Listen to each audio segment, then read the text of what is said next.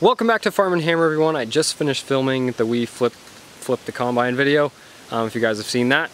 So that's why I'm in the same clothes here. I don't know if I've told you guys this or not in other videos, but not only do I love farming and animals on the farm, but wildlife is also extremely important to me. Before college, I was gonna major in wildlife biology, and then when I actually got there, I ended up doing animal science. But originally, I was gonna do wildlife biology, and I was kind of hoping to eventually be a conservationist or something. Anyway, obviously that did not happen. I majored in animal science, but wildlife has still always been a big priority for me. I love hunting.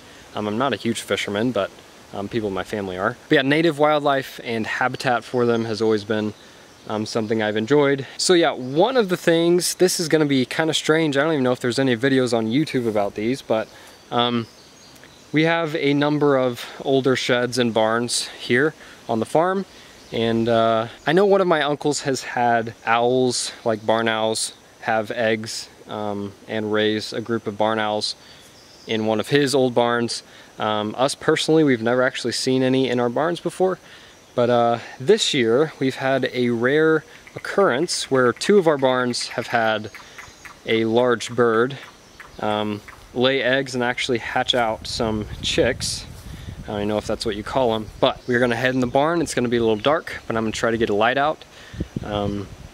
This barn here, this one only has one that survived. There were 2 eggs originally, only one actually hatched. So we're gonna take a look. This is the older one, and we're gonna try not to get attacked.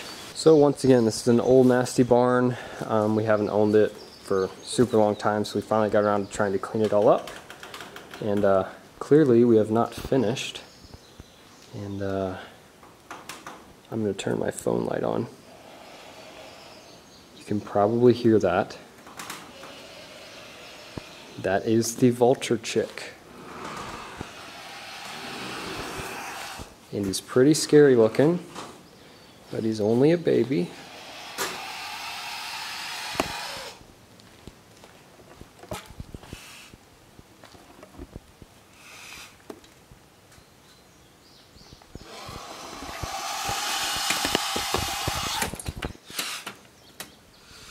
Try to zoom in for you.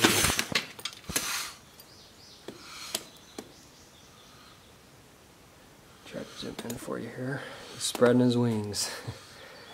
Trying to let you see his face. They sound pretty scary at this age. Baby owls do the same exact noise. And as you can see, he doesn't have feathers yet, but he's about 2 weeks old, and for being ugly, he's kind of cute. So this is a baby turkey vulture.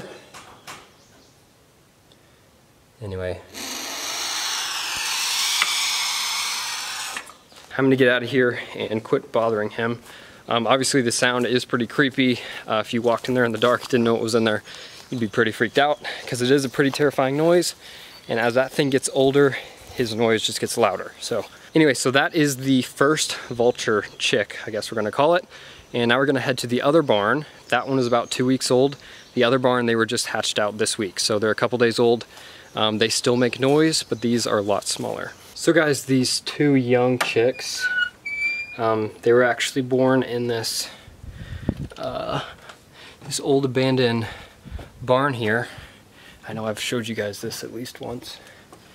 And the mother or father just flew out of here, I don't know which. For turkey vultures, I know both the mother and the father, they both sit on the eggs and they switch out, so I don't know which one's which, but they both hang around here. They both fly in and out, so.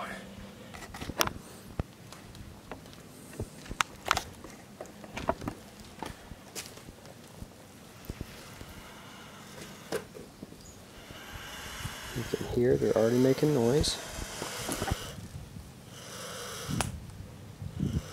I'll get my light going here again.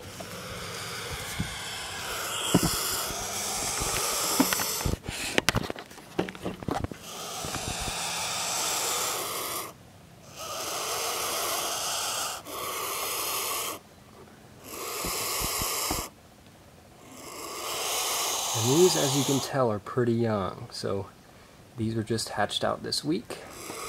They're about 6 inches tall. They're tiny little guys. And there were only 2 eggs laid and both of them hatched. So from what I've read, it seems like that is common with turkey vultures. They normally lay 1 or 2 eggs. I'm assuming 3 is possible, but they normally only hatch out 1 or 2, so. Anyway, these guys hatched in all these old chair tops. And I'll get you one more close up here.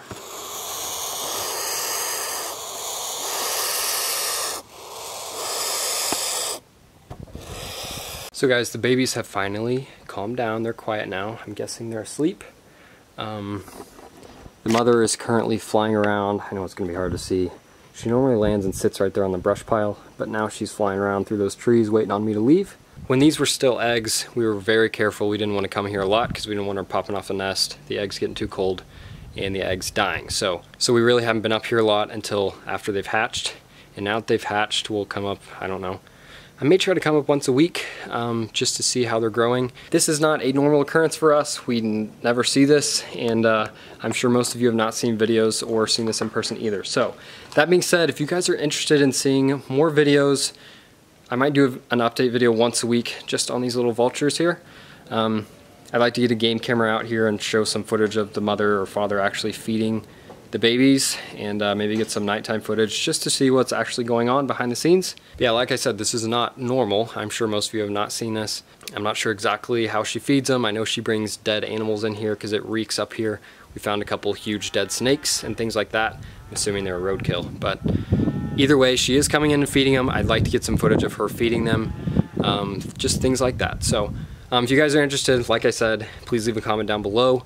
You'd like to see a short little update video of these every week, and these won't replace the normal farm vlogs, but I think they would be interesting. At least I find them interesting. So if you could do that, leave a comment down below that you'd want to see more.